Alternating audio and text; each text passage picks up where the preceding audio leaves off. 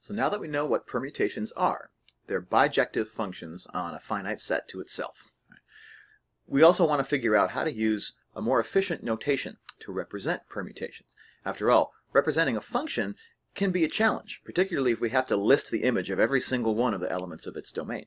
So cycle notation is going to be a way that we can express a permutation in as succinct a fashion as possible, and it also gives us cues as to the algebraic properties of the permutations that we're working with.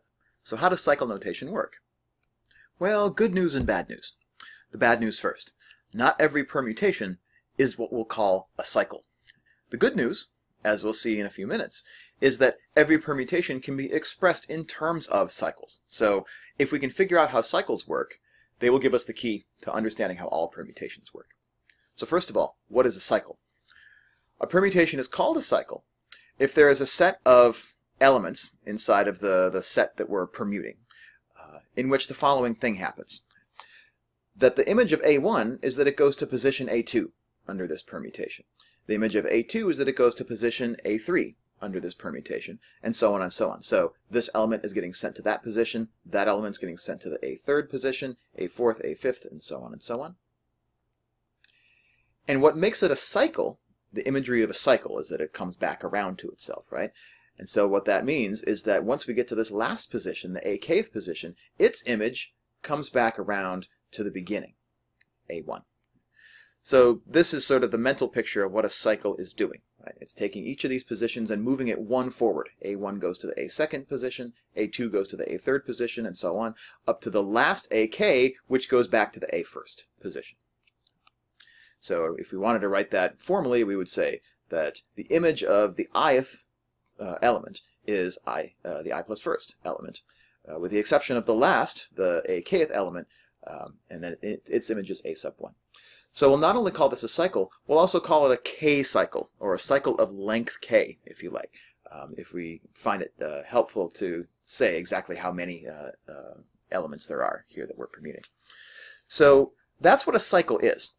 Again, the bad news is that not every permutation is a cycle, but the good news is that every permutation can be expressed in terms of cycles. So let's take a look at how that works. First with a small example that we've seen before, and then with this example here where I have 7 letters that I'd like to figure out how to permute using cycles. So in this little visual, what I've done is I've put the 4 letters P, O, S, and T as the set that I'd like to permute. And then what I've also done is I've given a depiction of every possible type of cycle that we could apply to this set of 4 elements. So for example, if I take the cycle 1, 4, what would that mean? That would mean that the first element is going to end up in position 4 after my permutation, and the 4th element is going to end up back around at position 1 in my permutation. So what's going to happen if I do that permutation to this set? If I apply the permutation 1, 4, notice the P ends up in the 4th position, the T ends up in the 1st position. So 1 and 4 have traded places. We would call that a cycle of length 2. Because you'll notice that the other 2 elements here, out of the 4, they're not changing at all under this permutation. And any of the cycles of length 2 that I have on this row here that I could pick from, 2 elements are going to trade places, and the rest of the elements are going to stay put. Right? So 3, 4, for example, turns post into pots. 1, 3, for example, would turn POST into SOPT, and so forth. Okay, so how about the 3 cycles? What do those end up looking like? Let me take one of them like 2, 3, 4. So what does that mean? That means that the second symbol is going to end up in the 3rd position, the 3rd symbol is going to end up in the 4th position, and the 4th symbol is going to end up wrapping around to the 2nd position. If I apply that, what I get is PTOS, right? 2 goes to 3, 3 goes to 4, 4 goes back to 2. And here 1 has stayed put. And then just for completeness, let's also try a 4 cycle. Maybe the 4th cycle 1, 4, 2, 3. Maybe this one right here.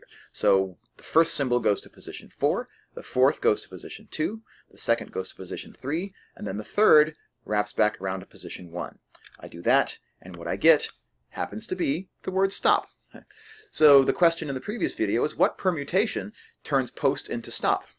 And in cycle notation, we would say that the permutation that does that has the cycle notation 1, 4, 2, 3. It's a 4 cycle. Let's analyze another example. So here's a set of 7 elements, the letters in the word replays. How could I write that anagram that turns replays into parsley using cycle notation? This is going to be an element of S7, the symmetric group on 7 symbols. So first, I'll number all of the elements in my set, 1 through 7, because that's traditionally in cycle notation we use numbers to represent the positions. Then I just have to ask myself, and I'm going to start with position number 1, what's the image of position number 1 under this permutation? Where does the R go? We find out that R goes from the first position to the third. And so my cycle is going to begin 1, 3. But then where does 3 go? Where does the P end up? The P ends up back in position 1. And so the first thing I notice is that the R's and the P's are merely switching places. And so the cycle 1, 3, 1 goes to position 3, and then 3 goes back to position 1, is a part of this permutation. It's not the whole thing, but it explains what's happening to the R and the P, that 2-element subset of my 7 letters. So that means that I'm going to need a separate description for what happens to 2, 4, 5, 6, and 7. Let's take a look at those. Where does my symbol from position 2 end up? Where's my E? Well, 2 goes to 6. Then where does 6 go in continuing my cycle? The Y. 6 goes to 7. Where does 7 go? 7 goes back to 4.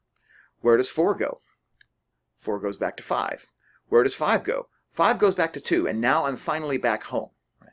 So by tracing what happens to each of these elements as we go along, 2 goes to 6, and 6 goes to 7, and 7 goes to 4, and 4 goes to 5, and 5 goes back to 2 as soon as I've gotten back home, now I know that I've completed my cycle. And I can finish. So I can express this permutation as a composition of 2 cycles. The 2 cycle 1, 3 that flip-flops my R and my P, and then the 5 cycle 2, 6, 7, 4, 5 that describes what's happening to the remaining 5 symbols.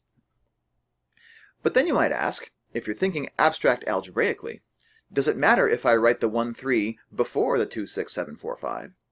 Or can I trade places?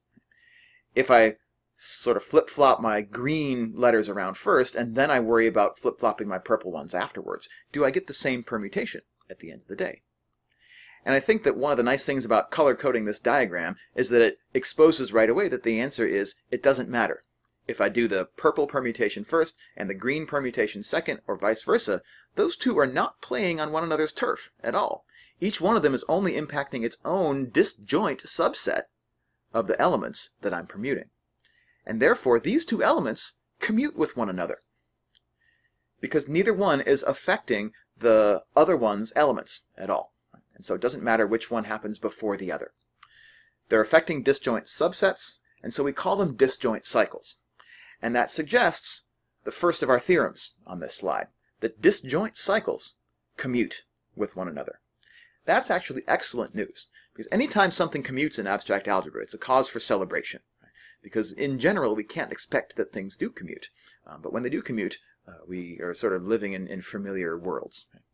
Of course, cycles that are not disjoint have no guarantee of commuting, and in general they don't. But cycles that are disjoint do.